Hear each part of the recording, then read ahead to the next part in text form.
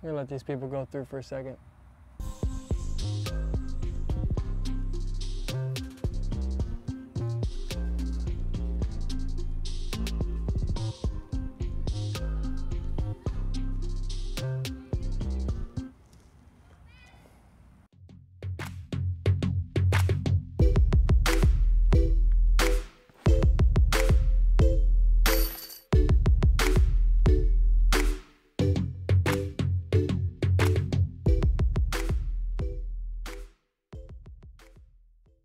What's up, guys? Welcome to my off-season in the bag stuff I've been trying. You've seen new discs in the videos. I wanted to give you guys an update on my cart and what's in it. This is my custom disc golf cart. It's a Zuca cart. I hydro dipped it piece by piece myself using spray paint and water in a huge Rubbermaid container. I got these fenders from Greg Marsh. They are fantastic. Diamond plate aluminum fenders. They were made to fit this cart specifically, so if you have the transit cart, I don't think they'll fit, and if you have the LG cart, I'm not sure if they'll fit, but the regular Zuca backpack cart, they go on no problem. Look up the Zuca Cart fan page, I think, on Facebook. There's a guy in the group named Greg Marsh. He'll hook you up. As far as I know, it's been a while. I bought these a couple years ago, but just little things on the cart that I like to have. You know, I've got my 1010 discs towels, one last year's and then one of this year's. I always have a real lambskin chamois, best thing in the world when it's raining. Once it gets a little damp, it just becomes a squeegee. I mean, it gets completely off your disc. Around back, I have some putter clips. I don't use them for putters. I did use them for putters for a little while, but I actually changed to using them to secure my towels while they're not in use. I was gonna just, you know, put the putter clips to the side, but then I thought about it. I was like, hey, I could use that so when I'm walking, my towels aren't dragging in the leaves and dirt. Up here, I keep my clipboard, my scorecard, my pencil. I got a couple spare pencils there. I gotta have a well sack at all times. Also, another thing, if you have the older version of the Zuca backpack cart, there is like a cutaway in your seat and you have this handle, and your putter pouch will actually fit right there perfectly. So another thing I put those clips on there for is just to keep the putter pouch where it is, because where I have it, it goes perfectly behind my seat. And I'm not sure if that's by design, if there was something else that was gonna happen with this cart, I don't know. Up top, I'm still using the same old clip I was using the last time I did a video. I'll show you guys that. There it is. I guess onto the side pockets. I'm using a PDGA Mini and a GBO Mini. Just kind of whatever I feel like using. I got a glass Mini and I got a, you know, you can't have too many. But I do. Got myself a little baby Yoda from the Mandalorian. Paracord. On the side here, I've got another 1010 discs towel. On this side, I have a couple of more 1010 discs towels. I love my sponsors, 1010 discs. They're amazing. Their prices are better than anybody else's, especially if you live in town. I keep some bug spray over here. You like that smooth transition from talking great about them to the next thing in my cart. And then I have my Bushnell Sport 850. I use this a lot now. It really helps me dial in upshots and just pick a disc. It's helping me to get familiar with where my discs fall. And up here, I usually stick, like if I'm about to start a round, I make room for my Mini by taking my wallet out of my back pocket, putting it in there, grabbing a Mini, stick it in my pocket. That's the Mini I use for the round. Sometimes keys will go up here. It's a really nice, it's a pretty spacious pocket. I've seen some people stick a throwing putter or not have a putting pouch and just have their putting putter up there. That works too. On this pocket here, well, yeah, we're just doing accessories right now. So I have in this is a small little pouch I got off Amazon. I'll try to put a link to it on the screen here. I've got liquid bandage because I've cut my fingers before playing and then you're bleeding and all that stuff. So it takes you a couple minutes, maybe between holes. I got a little handy sandy tanny, also known as hand sanitizer. I got some working hands hand cream because I have dry hands. I got some toothpicks because I'm obsessed with not having stuff stuck in my teeth. It drives me crazy. I've got a battery pack and I've got a lightning cable for my phone.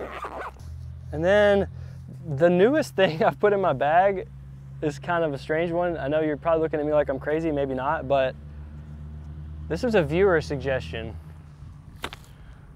Just watch, I mean, slingshot, man. Slingshots for getting discs out of trees, and it works. And now we're moving on to discs. I'll go to my putters. I got 2 proxies for putting. This is Cosmic Electron Soft, and switching from the Keystone to this, I got medium initially, but their medium is a little stiffer than Latitude 64 Dynamic Disc and Westside Discs medium. So I went with soft. I like the way the soft feels. I did notice that if it's not Cosmic Electron Soft, if it's just regular Electron Soft, they're pretty soft. These just tend to have a little bit more, I don't know, they're a little more solid than the regular Electrons, but that's why I got soft. Starting with my throwing putters, I have a Cosmic Electron Medium proxy. This is gonna be hyzer flip, turn over to the right, very straight shot if there's a tailwind.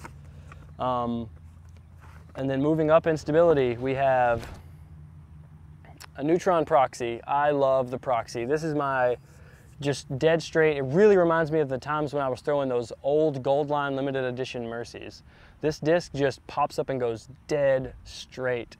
Man, I love a disc that just comes back down straight. It barely finishes left. If you give it height, you know, it's gonna naturally just start going left. But on a normal height shot, 15, 20 feet in the air, it's just going up, flipping to flat, going straight, and then just coming down, barely going back left. My next throwing putter is the Envy. That's if I want a little more stability than the Proxy has. I can actually throw this on a hyzer and it never stands up. It just goes out and to the left. I mean, I could throw it and make it stand up, but I'm not grabbing an Envy if I need to throw that hard. My next putter, it's not really a putter, it's the Entropy.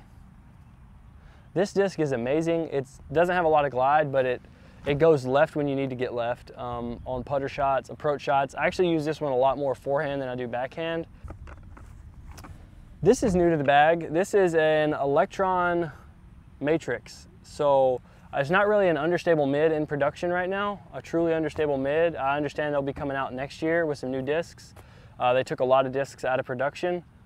And this is a beat-in one. I may have artificially seasoned it just because I needed it, but it was easy to season. You just drop it on the concrete like this 3 times and now it's flippy.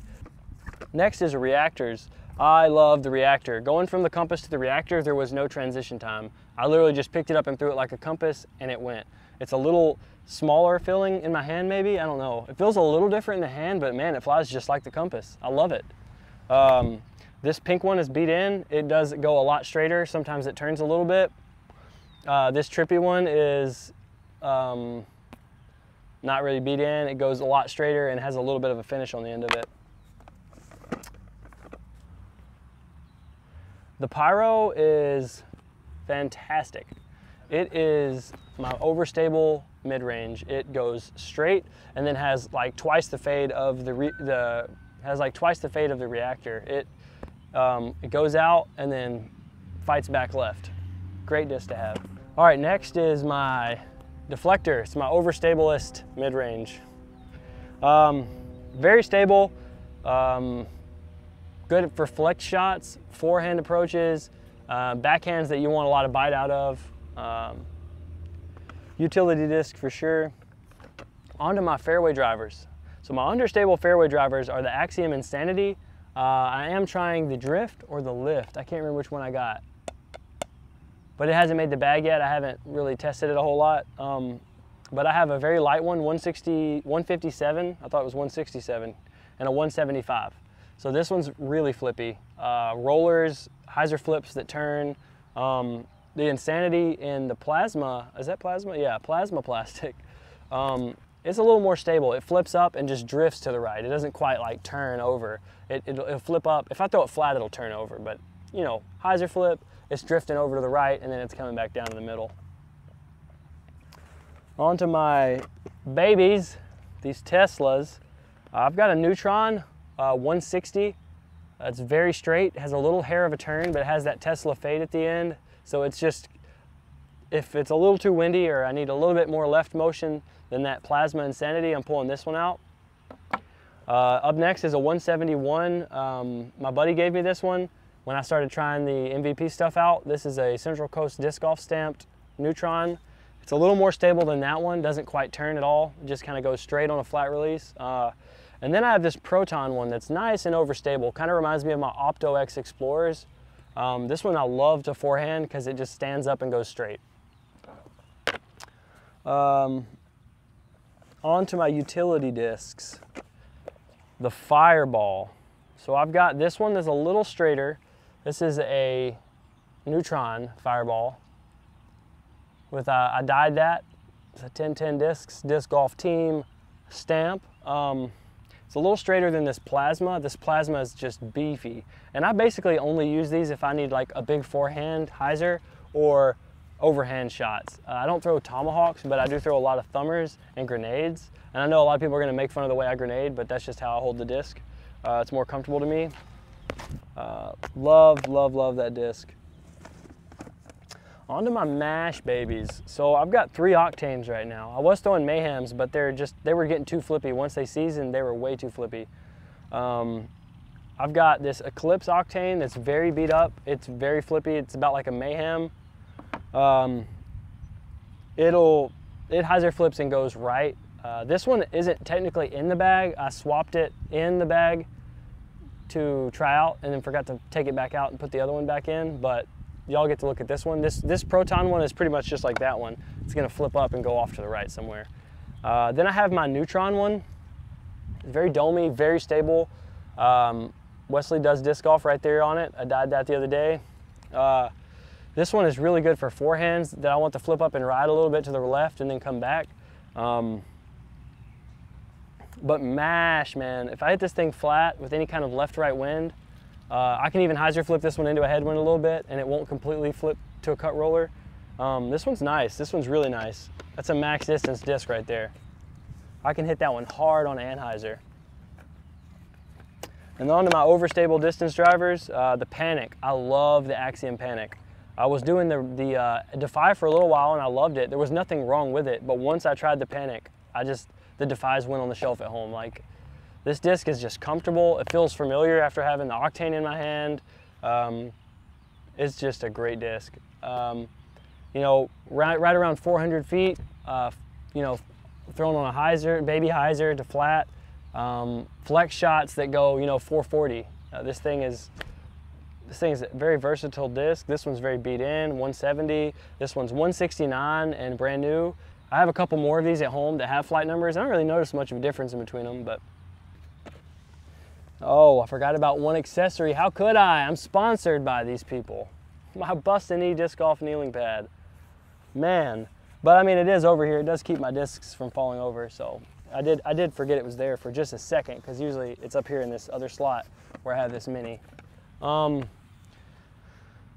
that's what I'm throwing, guys. I'm loving this cart setup. I like the Trekker bag. My only complaint is inside of here, there's this panel that is basically the flooring, the structure. It does that. It rolls forward and up. I don't care for it a whole lot, but if you don't have it, then everything kind of sags down here and like gets in the center.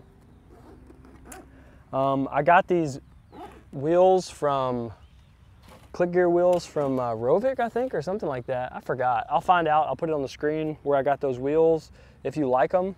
But yeah, this is the setup I've got. So another thing I will mention is down there on the bottom, those 2 little cups, and this clamp is for a disc retriever pole.